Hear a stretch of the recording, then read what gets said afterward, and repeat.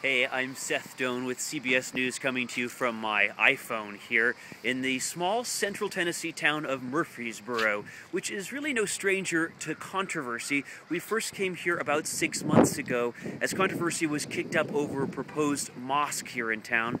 This is a town of about 100,000 people, about 250 Muslim families live here, and we thought that today, as Islamic radicalism was being debated on Capitol Hill, we thought we would come back and meet up with some of the families we met 6 months ago to take their temperature. How is this debate 1,000 miles away affecting lives here in Murfreesboro? And we will have that story tonight on the CBS Evening News with Katie Couric.